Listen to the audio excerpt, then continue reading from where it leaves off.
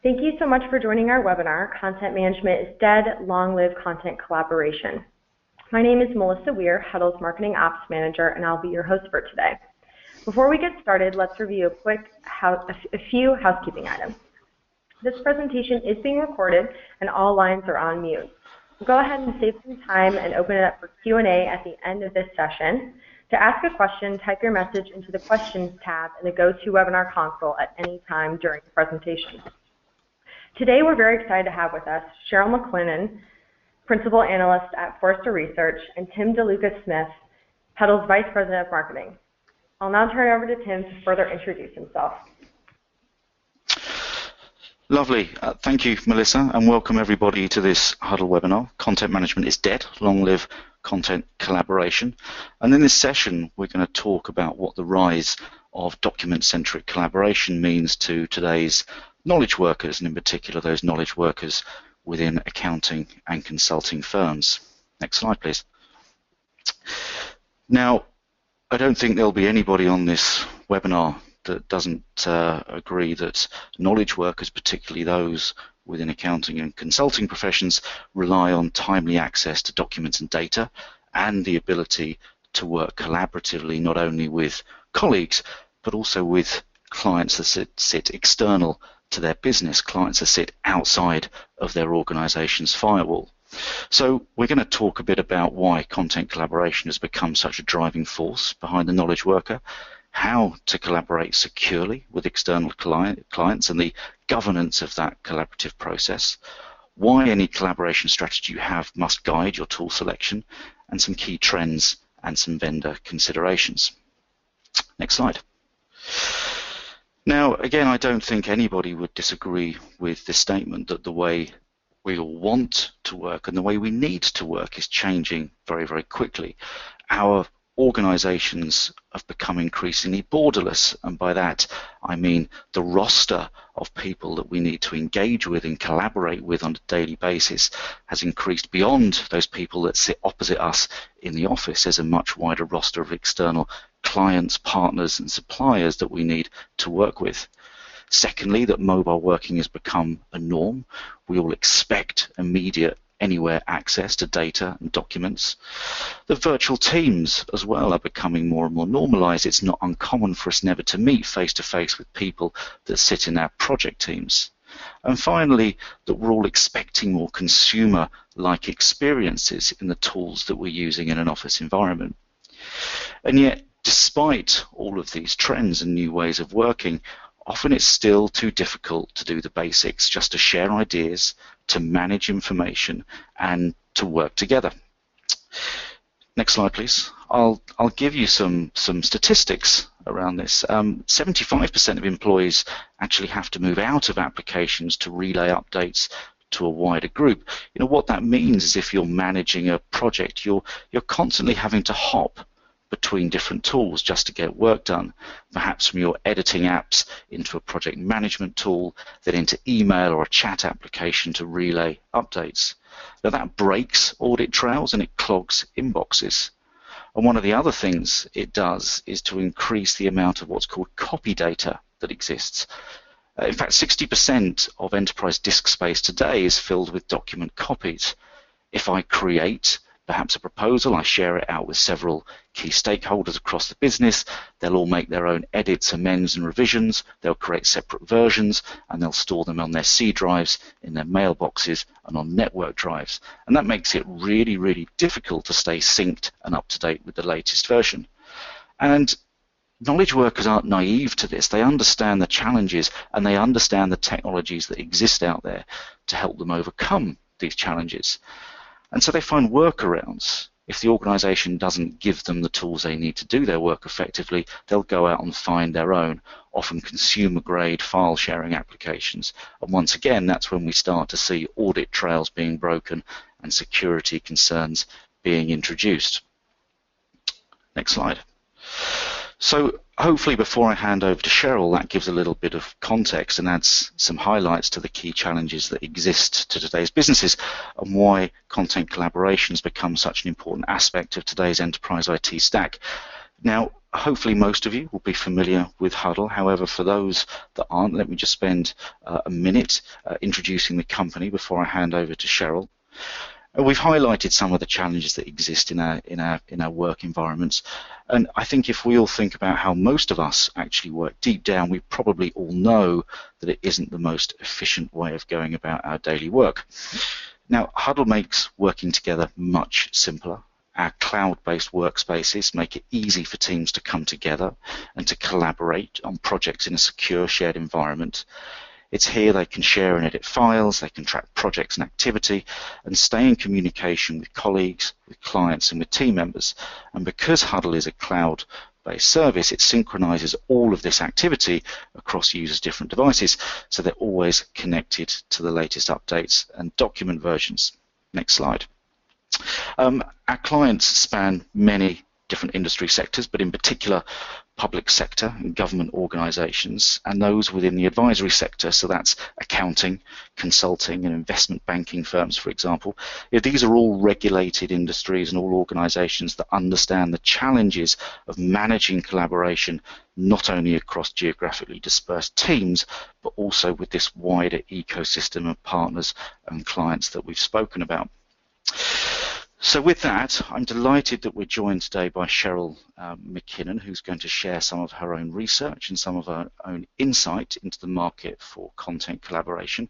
Cheryl's a principal analyst with Forrester, and she covers the trends, challenges, and recommended practices for managing enterprise content. So Cheryl, I'm going to hand over to you.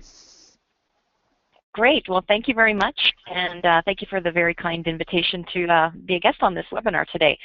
Let's go forward to the next slide.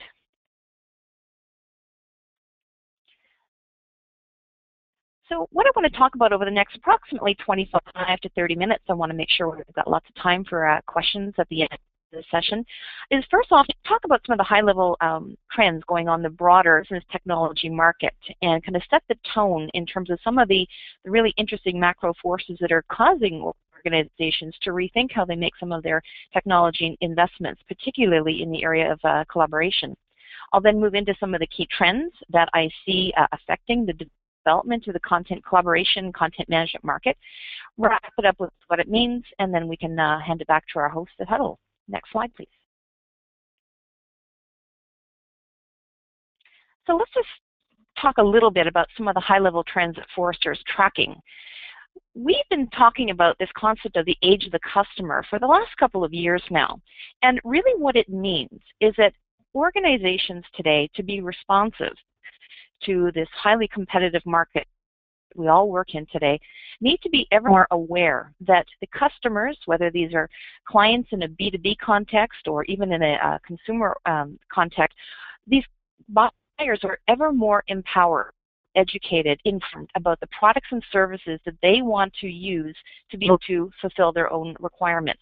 We call this the age of the customer because we see across all industry sectors, especially in knowledge worker rich sectors, companies are starting to adjust their practices, their customer experience practices, make new investments in technologies to serve this ever more educated buyer or consumer.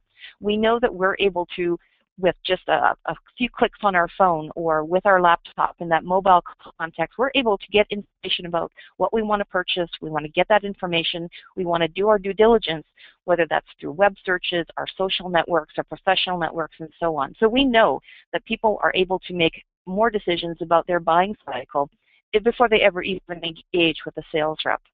So in this broader context, we do see that organizations are shifting some of their technology investments to take advantage of this new imperative.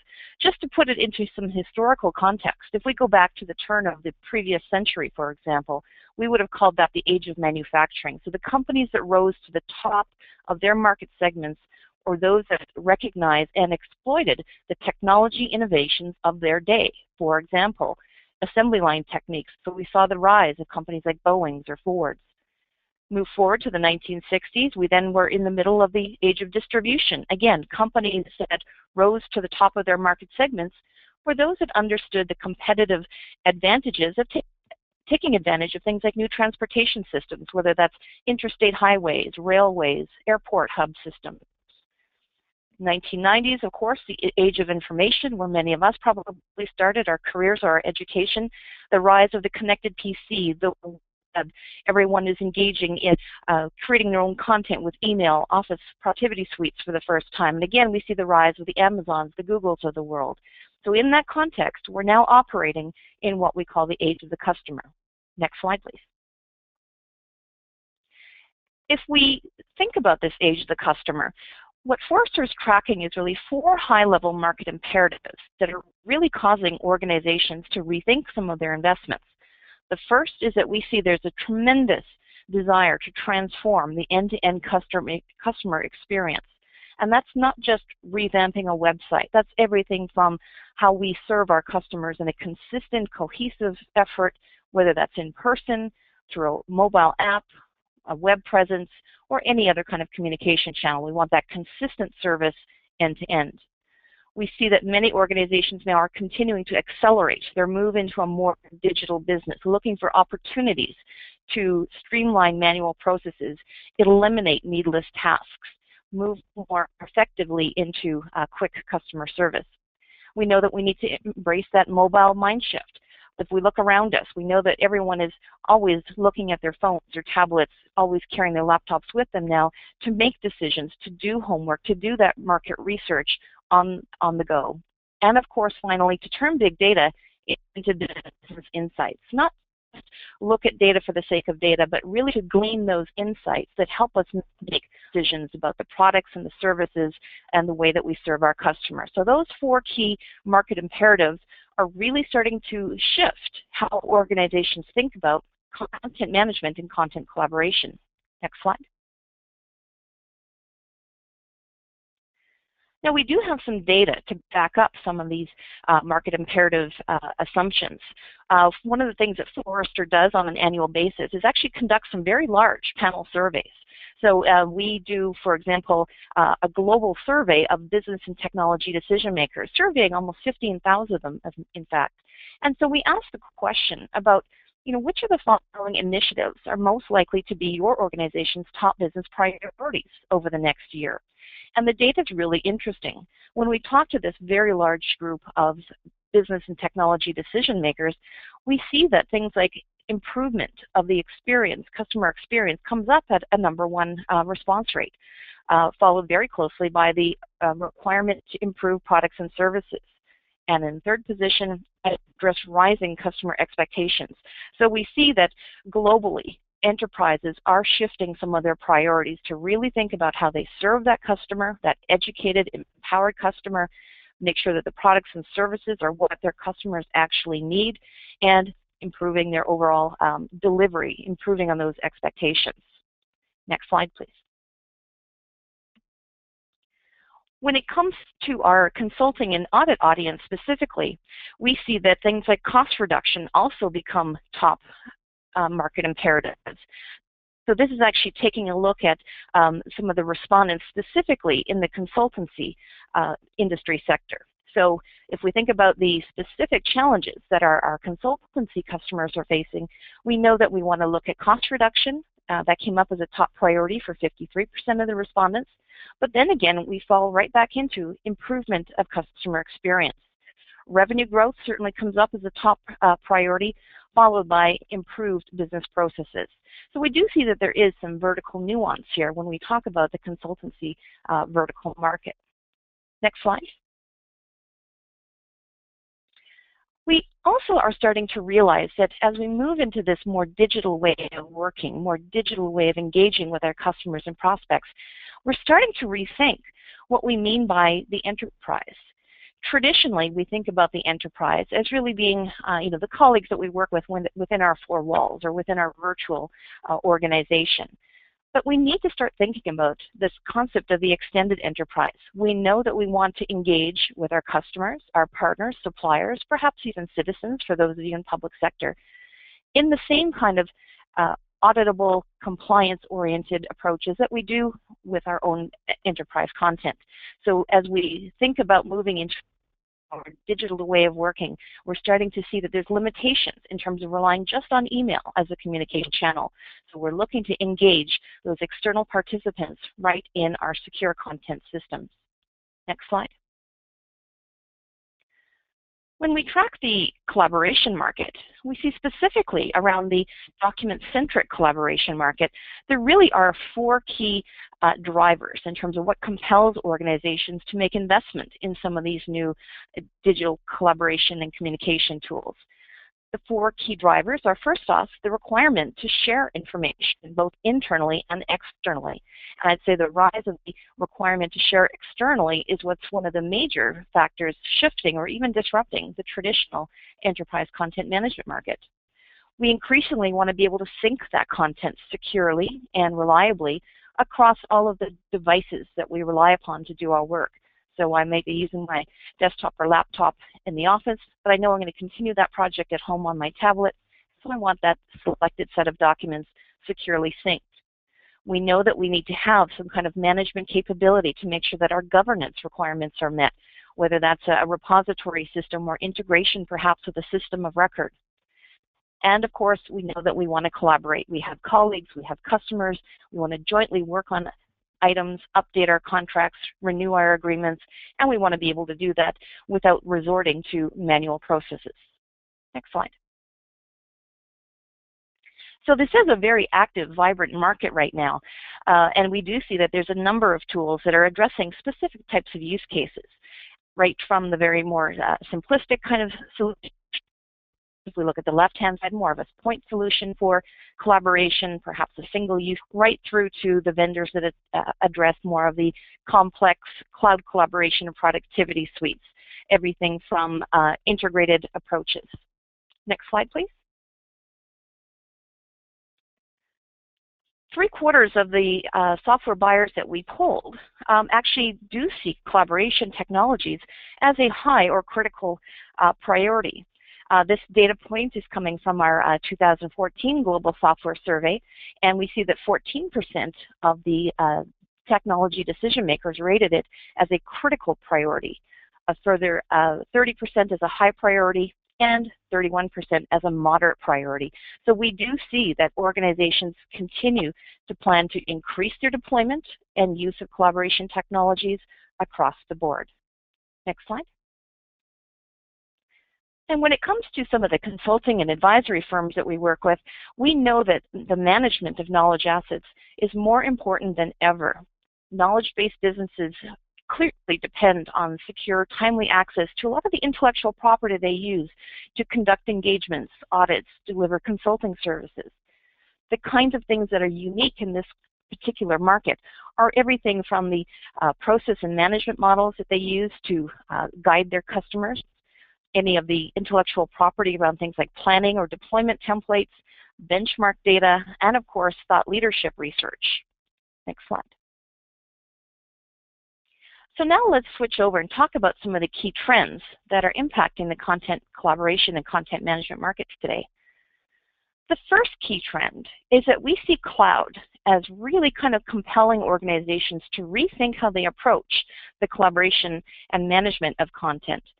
Across the board, if we look at the broader market, vendors right now are actively investing in cloud services, whether that's their own data centers, building out next generation content management or content archiving services.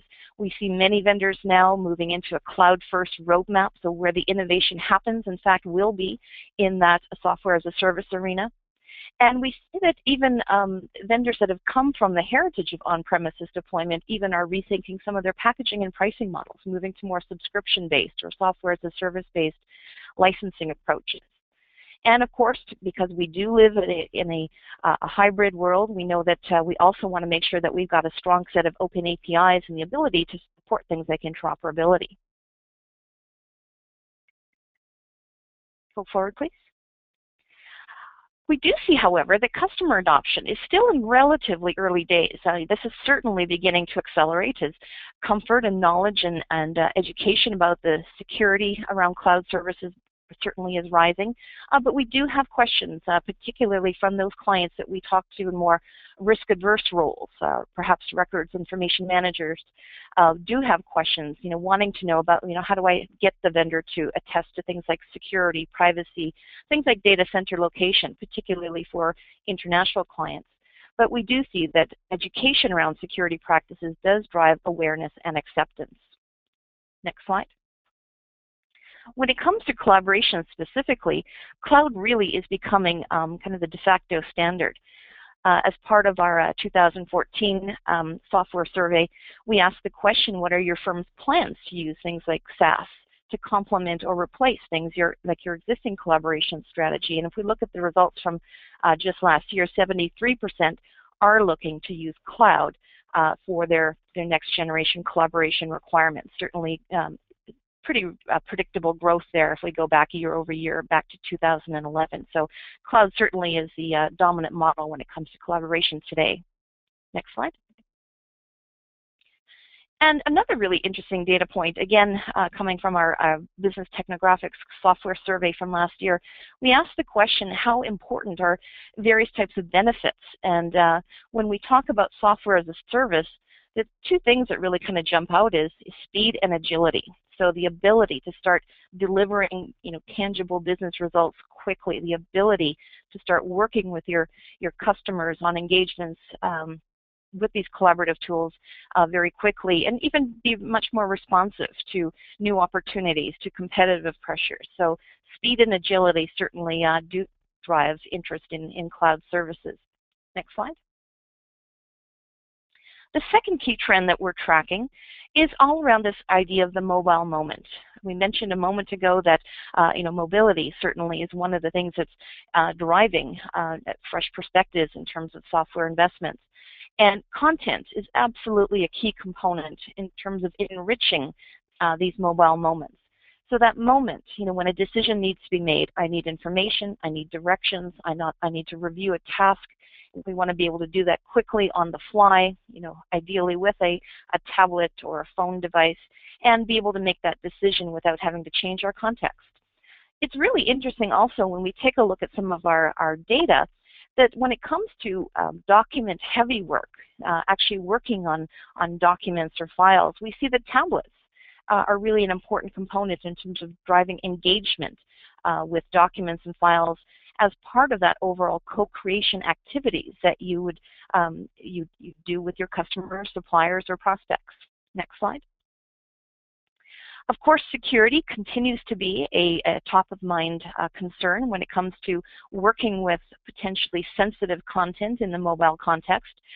This data point is coming from our recent Enterprise Content Management Survey, just from July of 2015, when we asked the question about, what are the biggest challenges about working with content in the context of mobile. So 57% of the respondents, in terms of picking their top challenges, did select the security element, followed closely by support for user experience across different device types and operating systems, and then a further third place at creating and managing content. So again, security continues to be top of mind, and particularly for those of you working in businesses that work with confidential financial, human resource data, this certainly has to be a top concern. Next slide. Some of the data points around how organizations or how people work with their mobile devices. Again, we wanted to understand a little bit of the nuance around mobile work. So we asked the questions about what kind of device you tend to use for particular activities. And when it comes to these document-rich activities, you see the tablet, the orange line, is a dominant tool versus phone, the blue. So when we talk about using file sync and share tools, 51% have tablet use versus phone. When it comes to things like team document sharing sites, 39% versus 22%. So as we get into these document-rich, content-rich use cases, it is really interesting to see the how form factor can really help drive adoption. Next slide. The third key trend that we're tracking is around analytics. And the rise of analytics, coming from the world of big data in many cases, are really starting to change the way we think about content. And I think it's really important that organizations, we can stop flying blind perhaps compared to some of the traditional on-premises applications that many of us have used over the last decade or 2 decades even, where organizations haven't had a lot of insight into how their content's being used. how their applications, in fact, are being used and consumed, and where the user experience perhaps is not optimized. As we start seeing the richer embedding of things like content analytics, this raises the profile of how we're able to extract information, not just out of the documents themselves, but even in terms of how communication patterns are flow throughout our organization, being able to mine things like social graphs to know what teams work well together, to have more proactive recommendations about what kind of content perhaps should be consumed. So we're seeing that analytics from multiple angles really are starting to enrich this whole collaborative experience.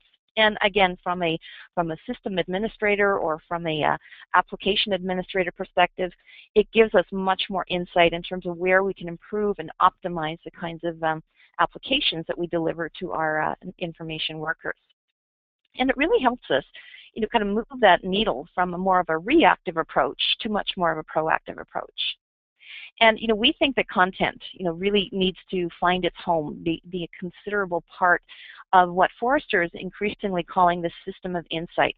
One of the areas that we've been investigating quite deeply over the last couple of years, is the rise of analytics, and what does that mean in terms of being able to extract not just information and data out of our structured and unstructured holdings, but actually the insights that help us make those better decisions. How do I optimize the way I go to market? How do I optimize the content that I push out to my customers as part of an engagement?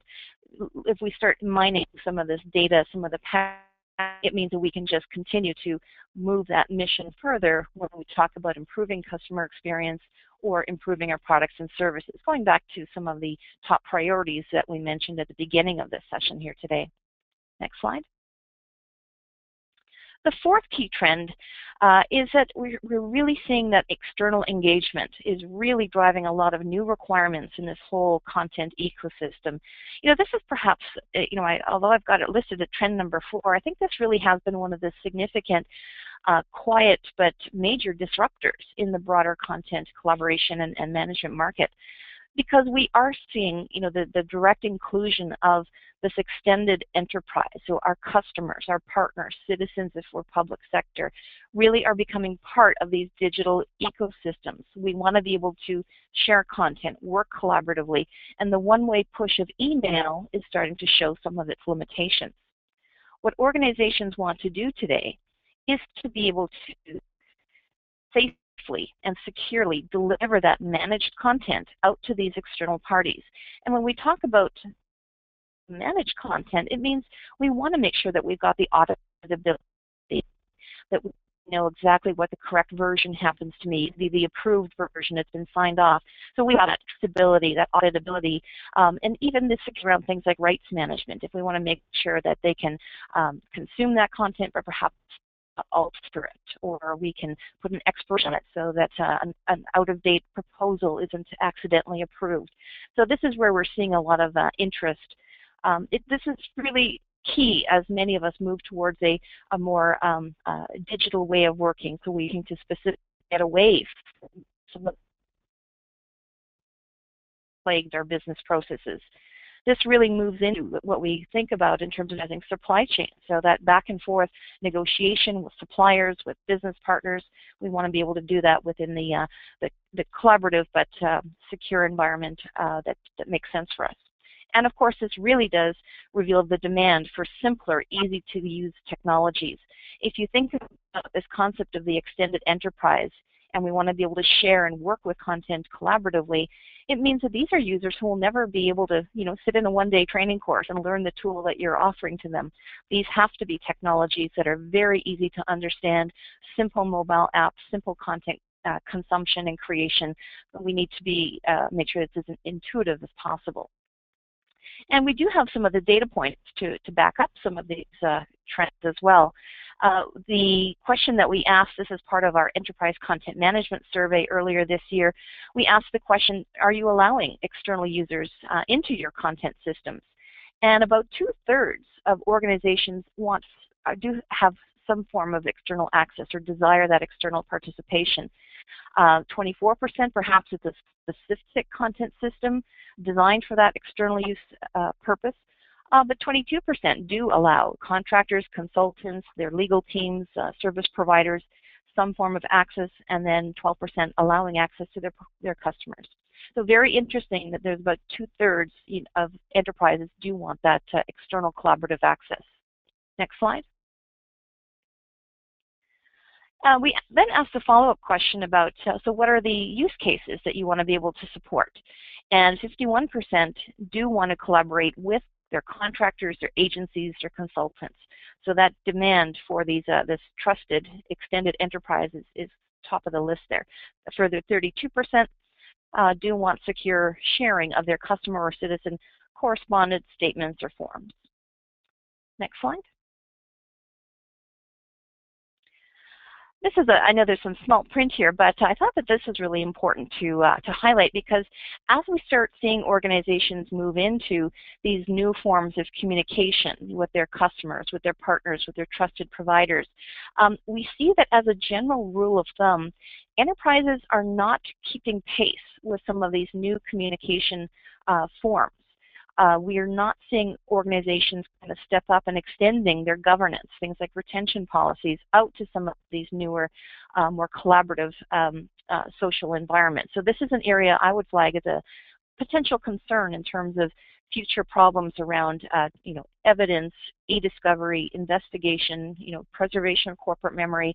This is an area that organizations really need to take a look at.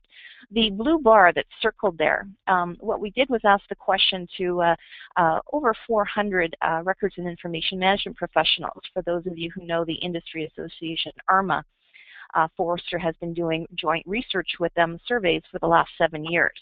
And so we asked the question here about which of the following content types or applications does your organization implement technology for managing things like retention? And the blue bar represents the not interested. So this is where organizations are not extending their governance or other kinds of retention policies. Top of the list is social or collaboration sites, followed closely by cloud-based file sharing systems, instant messaging, external social media. So general rule of thumb, the newer the content type or the content source, the worse we are at keeping pace with some of our governance policies. So this is a bit of a, I would say a warning to organizations who are not thinking about how they extend their governance into this new world of external collaboration. Next slide.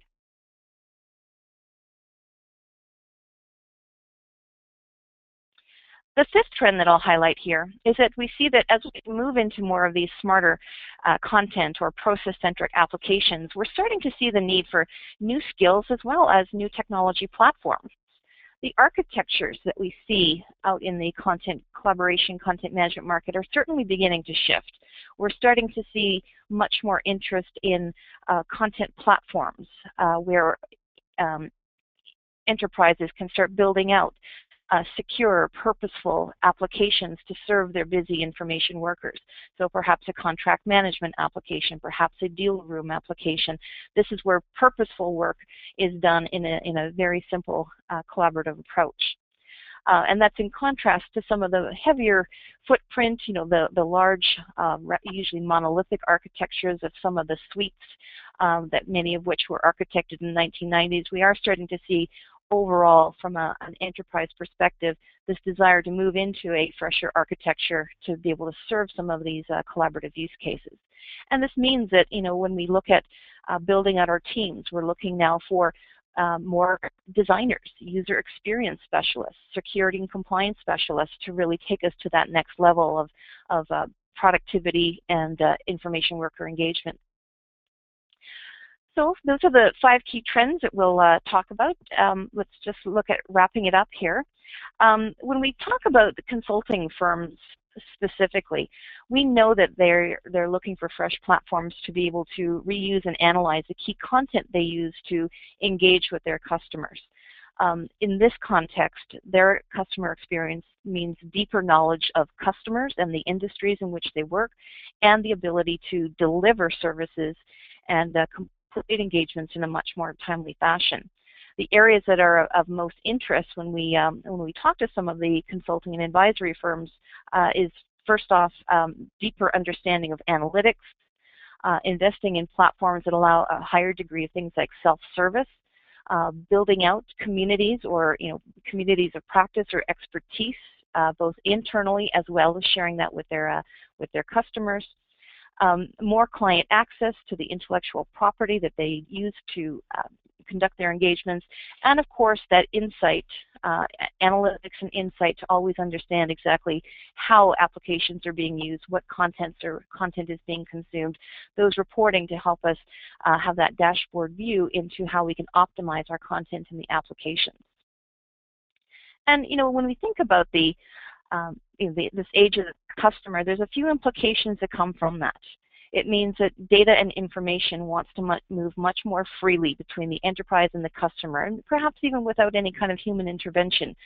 Companies or enterprises want to be able to serve their customers who are trying to get their homework done, trying to make those decisions in the most efficient way as possible. We know that we want to encourage interactions across individuals as well as the people who we know are increasingly mobile, remote. People are on the road constantly. We don't want to have the content experience suffer because of any of these changing factors. So cloud really is an important enabler of this changing work environment. Next slide. But we do see that various habits persist. We are still in, well down the path of still seeing email as one of the primary communication channels. We asked the question earlier this year as part of our Devices and Security Workforce Survey, how do you share documents or files with other people? And not surprisingly, email still persists. 87% share documents with other people by sending them as email attachments. Even 67% put them on a shared network drive. So old habits do die hard. Next slide. And there are some concerns about this. I mean, as we move into a much more digital way of working, we do have to think about how do we find that perfect balance between security and productivity. For example, when we talk about perfect security, perhaps that 1% of the intellectual property or sensitive information that is most precious to our organization, we know that we need a high degree of security and governance built around that. But it may be overkill for a lot of the other documents and files that you need to share. On the other hand, the left-hand side, minimum security, actually doesn't do the job as well. And when we think about our habit to kind of revert back to email, this is one of the risks that we incur. Once I email a particular document, I know that it's really out of my control. I don't know who's going to forward it, copy it, print it out, leave it somewhere in a public location. So that's kind of on the left-hand side. Companies need to find that right balance. My security and risk colleagues at Forrester refer to this as the minimum viable security. So what's that right balance for your business, for your content, and of course the customer files and documents that you need to work on. Next slide. We published a report earlier this year on information governance, and I think this is a really important point to think about. We do have a lot of organizations across verticals that are building out an information governance strategy, kind of rethinking how they apply things like policies to not just content, but data as well. And one of the things that we recommend for organizations that are trying to reboot or build from scratch a new governance strategy is to not neglect that outside-in perspective. What is the expectation of your business partners or of the regulators or of your clients in terms of how you as an advisory firm, as a consulting, how do you hold that information? How do you protect it? How do you preserve it? Thinking about that outside-in perspective, is a really important component as a governance program is established, because we've actually got some data again from our security and risk team that actually tracks, what are the compliance issues that really do cause businesses to suffer, whether it's revenue loss, reputational loss, and it's often not that $1 million fine. It's more likely losing trust in terms of your customer expectations. So taking that outside-in perspective in terms of expectations is really a key recommendation for those of you thinking about an overall information governance strategy. Next slide. And with that, I'm happy to turn it back to our host, Huddle. Thank you. Wonderful. Thank you, Cheryl. Absolutely fascinating to see Forrester's own data and how it really reinforces this concept of the extended enterprise and how businesses are looking at technology to improve not only the collaborative but the client experience, and certainly from our own experiences, we're seeing clients advance very quickly from those very sort of early stage cloud sharing tools into this new set of tools that really embrace the notion of collaboration and how it relates to both internal and external users, and tools that don't just sit on the periphery of the business but are really baked into the enterprise IT stack. So we have had a couple of questions that have come through on the panel. If you do have a question, it's your last chance. Do submit it through the chat panel. But let me just pick up a couple of ones that came through. The first we had says we use SharePoint at the moment. It's not perfect, especially for external collaboration, but IT mandate its use. How do you build a business case and measure value around yet another collaboration tool? That's a really great question, and that's something that we talk to clients about a lot. I think that, you know, as the market matures, everybody's realized that there is no one tool that can do everything. For the majority of our own clients, you know, they are using SharePoint as well, but they recognized where it breaks. You know, and it typically starts to break down around this concept of external collaboration, when you need to start inviting external users into a system, and that's when you know, IT teams get a little bit twitchy about putting people into the Active Directory. You know, remember, tools like SharePoint were never, you know, particularly built for external collaboration, and that's why people often get so frustrated with the hurdles that exist when you try and work with people outside the firewall. So your business needs to really start mapping tools to specific use cases. What are you trying to do with this tool? You know, most of our clients use SharePoint as that system of record for archiving, but start to use tools such as Huddle to deliver that more social experience, that external collaboration overlay. And when you're starting to build a business case, I would certainly advise, and certainly when we build business case for our own clients, I would advise 3 buckets of value. I think you've got your hard costs, which is, can you reduce your reliance on enterprise storage and start to leverage the cloud more? Can you reduce your dependency on legacy software costs? Then I think the second bucket is around productivity. How do these collaboration tools help you to perform better? How can you deliver projects to time and to scope quicker? Just even the removal of searching through reams of email attachments to find the latest version, you know, when you're stretching that across the entire enterprise, can be an enormous piece of value. And then finally, there's sort of softer value buckets, which are around business gains. How, by using these tools and connecting virtual teams from across your business, can you start to connect subject matter expertise and knowledge from across your business to perhaps improve how you respond to bids? Think of a bid management team that extends across multiple sort of virtual teams. How do you bring those all together and get those bids out to time and to scope? How, by extending your network and this content out to clients through client portals, for example, do you retain customers and improve that client experience, as Cheryl spoke about?